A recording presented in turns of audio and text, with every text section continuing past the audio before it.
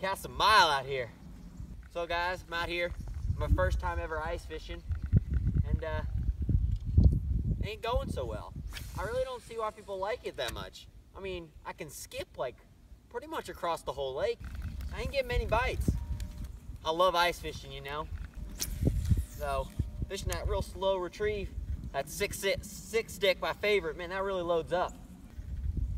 Why do people like ice fishing so much? I just don't get it. I haven't caught a single one.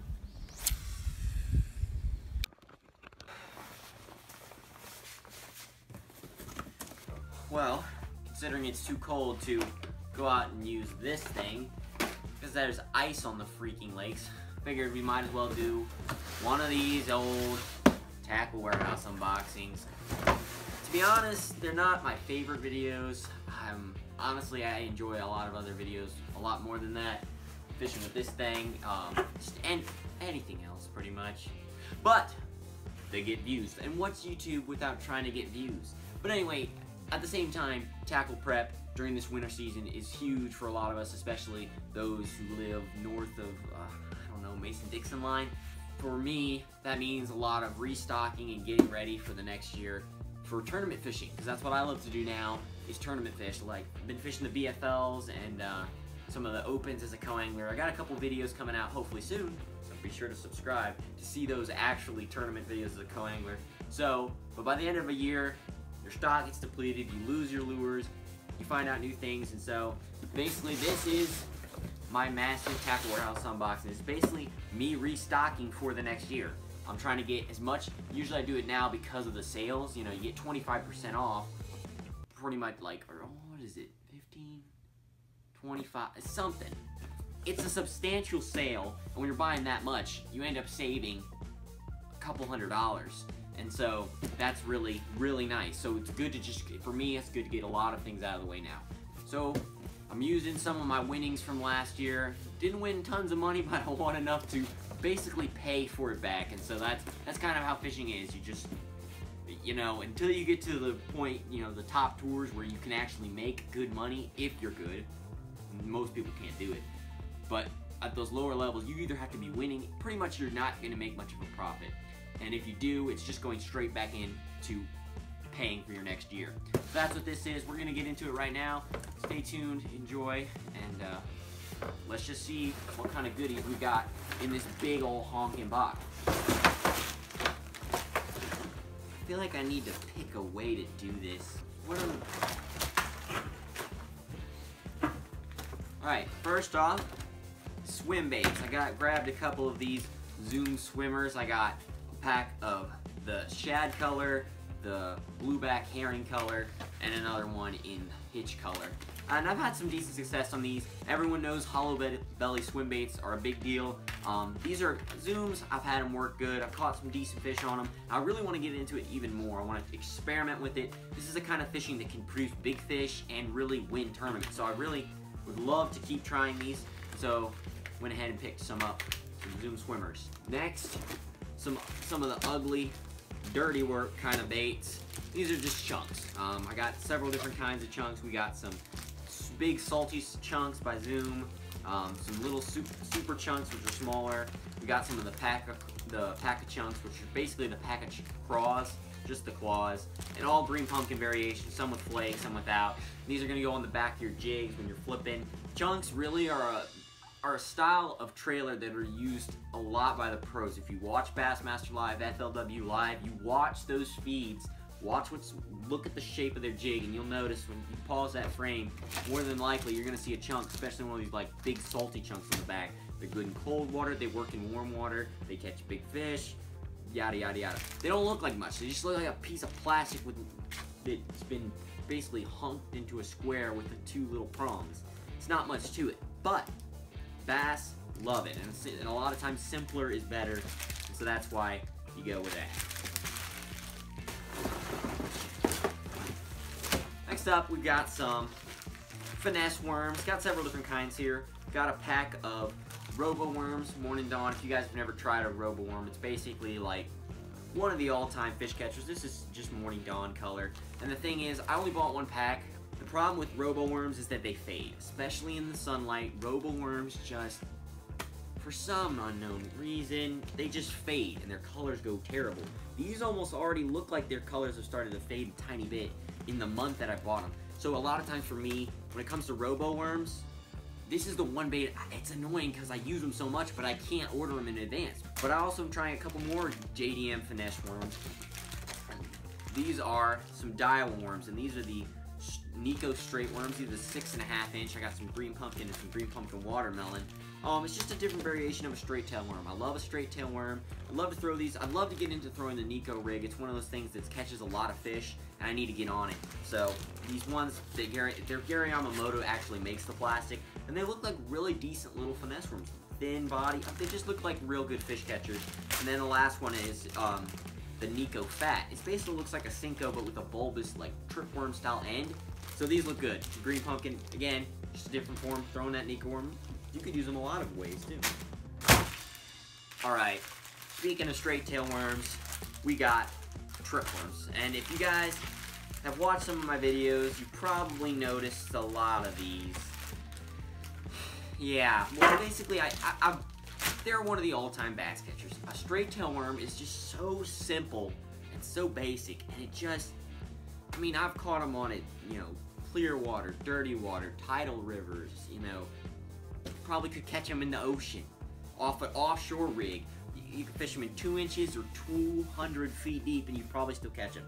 If they're there, basically they just catch bass.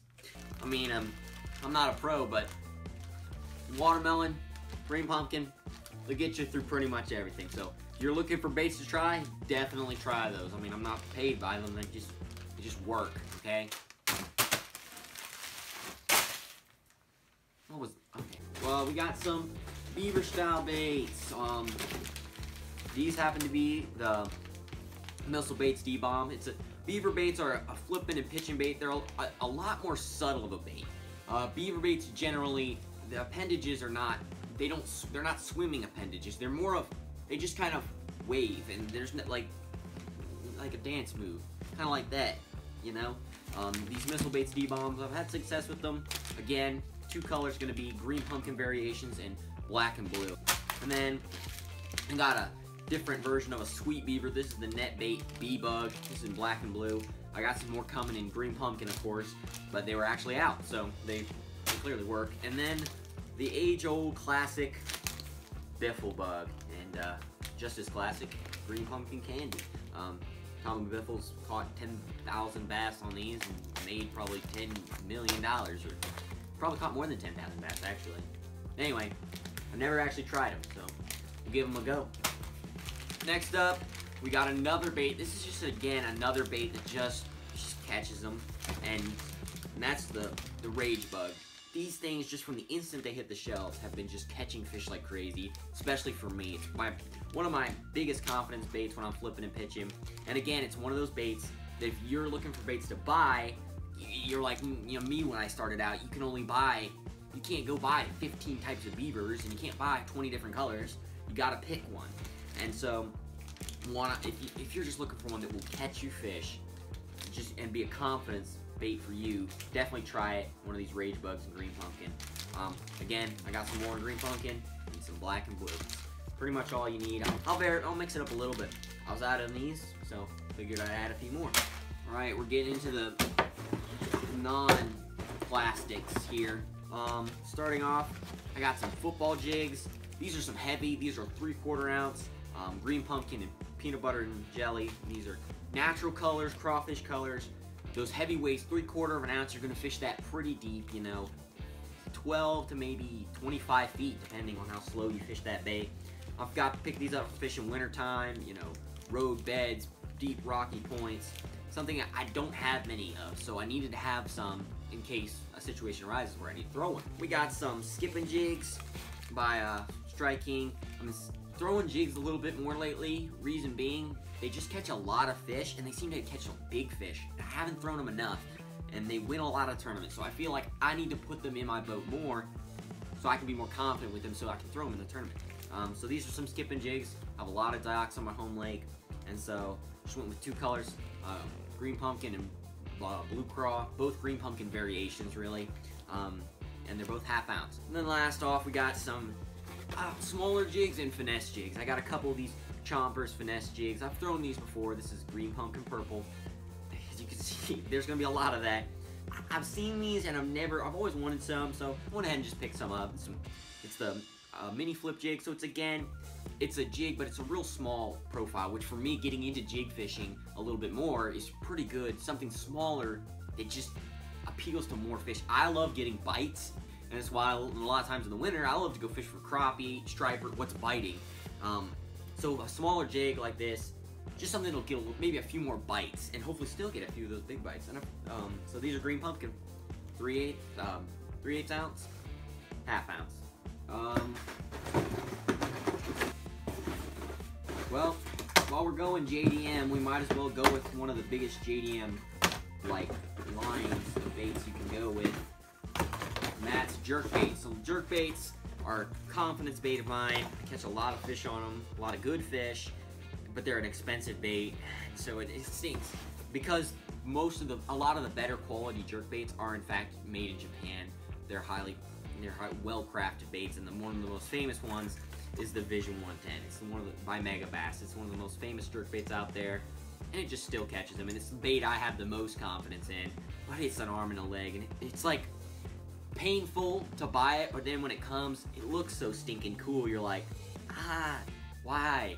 Why does it have to be this way? But anyway, this is GP Crystal Shad. Looks really good. I love those translucent colors. Me personally, I fish a lot of clear water. And then I got two Vision 110 plus ones. These are deeper diving baits. Oh no, this one isn't, I forgot. But this one is, and this is Sexy Shad. And then we got ITO, which is a famous color. It looks alright. We'll see how it goes. A little bit dirtier water, I'm thinking, or it's just a more solid body. And then another JDM jerkbait that I've tried a little bit, and I'm excited to try some more of my own, is a Duo Realis. This is their jerkbait. It's just a jerkbait. Duo Realis jerkbait, 120. It's a big bait. This one is in Morning Dawn color. It's a great, really large jerkbait, and I've caught some good fish on Duo Realis jerkbaits. So in this color. So this is a really big one. Looking for a big bite, but jerkbaits are just a great bait. Clear water, cold water, suspended bass, and that's what I get a lot of in my home. So I fish these a lot. We got crankbaits. These are just some striking ones, some deeper diving ones. Most of these are 5XDs. I got some sexy blueback herring, some pearl blue chartreuse, and then green gizzard shad. It's a variety. You got some solid colors, some more natural colors, just depending on the water clarity. Crankbaits, I don't have a lot, and I don't have a ton of confidence, so I figured I'd just at least grab a few to keep trying, keep using them in some of my other little local lakes that aren't as clear, and see if I can get confidence in these things and start figuring these baits out. I need to try more. The 5XD is a good mid-range size for fishing, you know, 8 to maybe 15. That's a little deep, but 8 to 12 feet really, and so I had to pick some of those up. Speaking of cold water, got some famous cold water crankbaits here. These are the Wiggle Warts. I used to have a bunch. I lost a bunch of them, but so I went ahead and picked up a few new ones. I got some interesting colors here. Wiggle Warts are great cold water baits, and they're good in the Ozarks. They're famous there. The lakes here set up very similarly, and you can catch a lot of fish on a Wiggle Wart. So I went ahead and grabbed a few. Last but not least of the baits in this order were some 6th Sense baits. I've tried some in the past, and so I figured I'd go ahead and order some. I got 2 styles of shallow running crankbaits here. This is the Movement L7. Heard some good things from Tyler's Real Fishing on these baits, so shout out to you, Tyler. So I figured I'd try them. They're kind of a really big square bill. I think of it more of a shallow, like almost like a wake bait, but a little bit deeper diving. Just an interesting action. I got 2 shad colors. One's a little bit more translucent than the other, just for different water clarities and just whatever I'm fishing. So those should be interesting. And then these are baits that I have confidence in because I've caught some fish on them. This is the 6th Sense Crush Flat 75, and these I've caught fish on these, and they feel really good on your line. They just have a really good thump to them. Flat side, you can throw in cold water, but it seems to just catch them, period. So threadfin shad and baby shad, pretty much with crankbaits a lot of times. It's just shad patterns. These I've got some other colors of these already, so but these were the ones I picked up in this, and hopefully they'll serve me well. So, alright guys, that's a wrap on the unboxing video. As always, it was a lot of stuff, and it's easy to just look over it all and just not think about it, but, you know, it really is, you know, you gotta think about these are the tools of the trade, you know. Fishing, it's one of those cool things.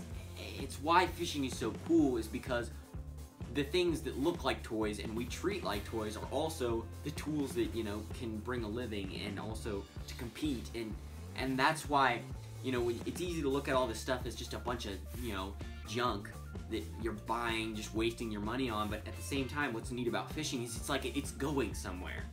Every lure you buy, it's not just something that's being thrown away, it's something that's leading you somewhere. It's a tool to be used in your pursuit of your passion. But anyway guys, thanks for watching. I gotta get back inside. It's absolutely freezing, and complain about the fact that I can't fish even if I wanted to. What am I saying? Of course I want to. Even if I was able, when I am. Okay, where are we going with this? Anyway guys, thanks. If drop a like on the video if you liked it. If you didn't, okay. But you made it this far. Gold star of approvement. Thanks for watching, guys. Tight lines. God bless. We'll see you in the next time. In the next video, which is in time somewhere. Space-time.